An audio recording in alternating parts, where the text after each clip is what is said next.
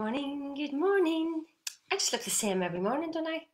I do change my clothes sometimes, just in case you didn't know that. Just to let you know. So, what are you grateful for this morning? Do you know what I'm really grateful for? Like, I know that I've told you all about this greens balance that Arbonne do, and it's 37 different vegetables. But here's the thing, it's become so flippin' popular, it ran out. Now, stop buying it, people. Stop buying it. It's mine, all mine. Yeah, so that's how I start my morning. Oh, 37 different vegetables in one little scoop. Boom, done. Can't get that in your supermarket, can you? But there you go. Well, you can, but it'll cost you quite a bit of money.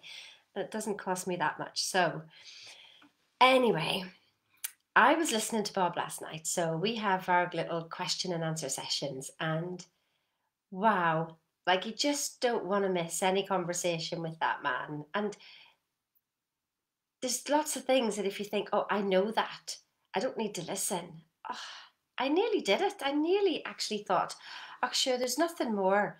And I could hear myself and I'm like, what the heck do I know? Oh my goodness, what the heck do I know? Remember, if you say you know everything, yeah, you stop. The world's just turned around 360 degrees. You've gone backwards. Remember that. And that's more of a message for me to keep telling me that. So remember, I've been talking to you about this book here. This one. Oh, could you see that properly? There you go. Get it right. The Boy, the Mole, the Fox, and the Horse. And they keep sticking with me. I just open them just to hear little things. Now, one of the things Bob was talking about yesterday was about how we use the law of relativity against ourselves. So the law of relativity is that, we are all looking at things relative. So what I think is small, you might think is big. What I think is good, you might think is bad. Yeah, so it's all relative to the person who's looking at it. So that's why you love one person and somebody else might think, no way. It's all relative. Yeah, so your relativity is something different to somebody else's. Stop trying to compare things. But here's the thing that really intrigued me. So whenever we're doing our personal development, whenever we're trying to grow, whenever we're trying to be better, and actually all we need to do is stop telling the stories, the crap stories to ourselves. We don't have to be better. You're just perfect the way you are, in case you didn't know. Is that, so say there's like the top people in PGI, so Proctor Gallagher Institute that I'm, working with. And then we think, oh, I'm not good enough. I'm not good enough. And he says, we're using the law of relativity against ourselves. Have a look at what you've done. Have a look and compare yourself with other people. If you're going to compare yourself at all, then just compare yourself with the people that maybe you'll be talking to and think about how far you've come and use the law of relativity that way. So instead of always looking up at other people and think that you're not as good as them, maybe look at other people and just go, wow, look how far I've come. Not that you're better or anything like that, but just see the difference in the journey that you've done as you've come along. Wow. So say that there isn't anything in your life, but say that you can, look at somebody who's homeless and you go, oh my goodness, how blessed am I? How blessed am I to have a home? Yeah? Can you do that rather than thinking that I'm not good enough? Just to think, how blessed am I? And that's a good way to use the law of relativity with ourselves instead of against ourselves. And that's just one way of how we use the laws. Yeah, so if you have a look at the link up there, I talk about some of the laws in the webinar. And when you really understand the laws of the universe and stop banging up against them and using them against yourself, life becomes a little bit more easy. Yeah? So just on that note, on this book, this is why I was showing you, it says, so this is the picture here. So sweet, this book, it really is. It says, I have such a long way to go, sighed the boy. And he says, yes, but look how far you've come, said the horse. Wow. In your life, I don't know if you're trying to do something, if you're trying to make something work, if you're trying to be better, do better, have more, do more, be more, have more. And you can, but you don't have to work that hard at it. But I want you to say to yourself, look, you haven't come this far just to come this far, did you? Don't just stop now. Although it's not actually a bad idea to say that, to use that against you, to use that for yourself. You know, whenever you're just pushing and pushing and pushing and go, that's it, I can't take any more, can't take any more, I'm done. I'm flipping done. Yeah, I've had enough. That's it, I give up. Do you know, at that moment, you actually feel a resolve that just goes, hang on a minute, hell no, I didn't come this far to come this far. Try it. If you're fed up at the moment and you've had enough, just go, you know what, give up.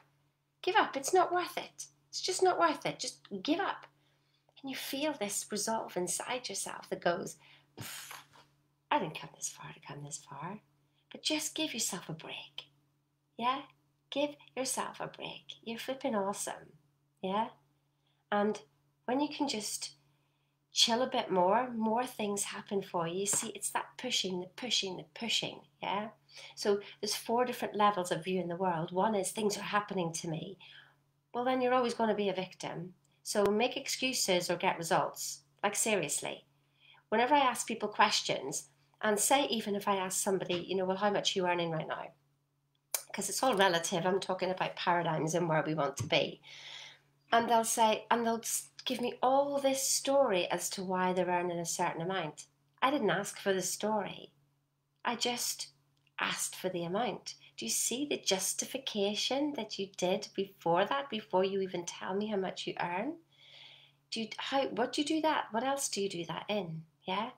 That's where you are, literally where you're saying, well, because of this is why I'm earning this. That's victim mode. That's where you tell me how you view the world. So when I'm having a conversation with you and I ask you that question and you give me all this answer before you answer, you're in victim mode.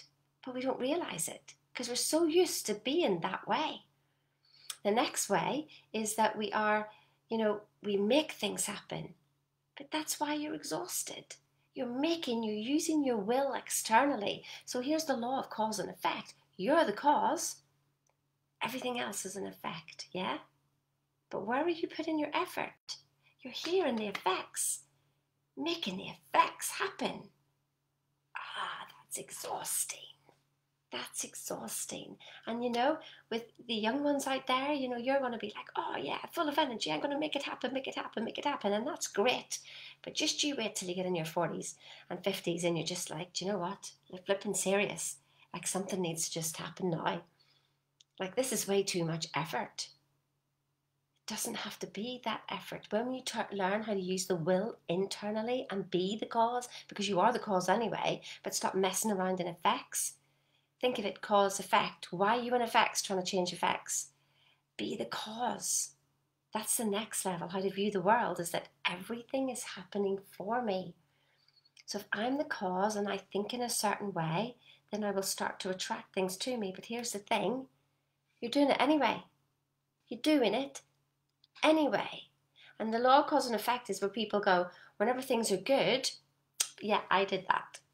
I did that. Yeah, that was all me. And then, when things are bad, well, it's their fault, and they did it, and they did it, and because of that, that's where I am. You can't have it that way. It's either one way or the other. And it's cause, and you're the source of everything. Whether you like what I'm saying or not, do you feel resistance to that? Do you? Do you feel the resistance to looking at things in your life and go, there's no way I brought that on top of myself. There is no way. That's okay. That's okay. Let go of the resistance. Let go of it and just go, well, there's nothing I can do, but what can I do now? Because where you are now is evidence of your past thinking. A diagnosis is evidence of your past thinking, not your prognosis. So diagnose your life now and go, do I like it? Or do I not? And then ask yourself, well, it is what it is. I can't do anything about it now. So stop fighting it. Stop fighting yourself. And then make a prognosis, right? What do I really want. Decide now to go and get it. Yeah, it's time. But remember, while you're pushing forward and pushing forward, it doesn't have to be a push, but I also want you to remember, look how far you've come. Yeah? And if you're hurting right now, I don't know why this is here, but it's opened out this page. So for somebody who's hurting, you know, what do we do when our hearts hurt? Asked the boy. We wrap them up with friendship, share tears and time till they make hopeful and happy again. Oh, I can listen. I'm here for you if you want to chat. You know, you can find my link in the webinar up there, and then we can have a talk after. But here's the thing: don't come and talk if you're not serious about moving forward. Because if I talk to you while you're there, then you pull me into your paradigm, you pull me into your programming, you pull everybody into your programming. And all you do, yeah, let me tell you, problem shared is not a problem halved. A problem shared is a problem magnified. When you want to talk about problem, then all you do is talk about your paradigm. And you know what you do? You hold it in place. The law of attraction is 16 seconds. And you pull more of that energy into space. So when you come and have a talk with me, we're going to talk about what you want. We're not going to talk about your problems. You can give me a rough idea, but I don't need to know your problems because I know how awesome you are. And your problems are your evidence of past thinking. Why would I want to talk about your past? Why would I need to hear you justify where you are? I know what you're capable of. But when you study with Bob Proctor, you know what you're capable of. You are God's highest form of creation. I know what you're capable of. And your spirit has guided you to listen to me. Your spirit has guided you to go to my webinar. Your spirit has guided you to come on a call with me. Use it wisely. Use it to talk about what you want. Use it to raise your spirit. Yeah? I don't need to hear your problems. And neither does anybody else. And you know who really doesn't need to hear your problems again? You. Unless you want those problems to carry on tomorrow, well then that's okay. Yeah. But do you? Or do you want change? Only you can decide. Decide now is time. There isn't next week. There isn't next month. It doesn't have to be heavy. You don't have to push to get something anymore. You can have what you want, but you've got to break through that wall that you keep banging up against and sucking yourself back in again. Listen, I had a wonderful call with a woman yesterday, and this is the fastest it's ever happened. I've normally had results within a day, but this person, she broke through the terror barrier with me, and then it was about half an hour later she messaged me and something had shifted in her life. Awesome, because she broke through and she decided enough is enough. Yeah? So, I don't know, maybe your life's perfect anyway. But here's the thing, is that if you stay in the comfort zone too long, and the comfort zone will either grow in or die in. Comfort is always, it's not even cruising, it means you've decided to stay still. It's the uncomfort where we grow. And here's the thing, fear and growth go hand in hand. But we've been taught to be scared of fear. Fear is our growth. Fear is our evolution. Fear is something seeking to emerge. What is seeking to emerge in you today? If you're afraid, stop stuffing it down. Stuffing it down causes it's depression. And then you take on other people's feelings and you depress them as well. Stop depressing yourself. Start expressing yourself. Express the fear. It's coming up to be healed. It's coming up to be loved. Love every part of you.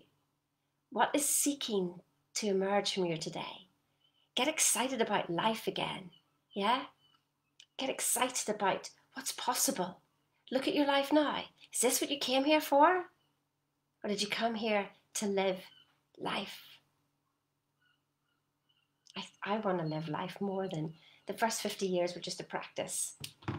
The next 50 years, I want to show myself how to live, because if I'm fulfilled, then I overspill into you. That's why we feel exhausted when we give, because we didn't fill ourselves up first of all. But if we can be fulfilled and enjoy life, wow, we can overflow into other people. So listen, thank you so much for watching. You're all quiet out there. I'm going to have to ask you some questions and just sort of go, give me a wave. Give me a love. Give me a heart. Give me something. If something resonated with you, I don't know, give me something out there. It can be a bit lonely at 5:30 in the morning, although we're a little bit later this morning. So anyway, doesn't really matter. I'm still going to be here. I'm just talking to myself. Have an awesome day. Speak to you soon. Bye.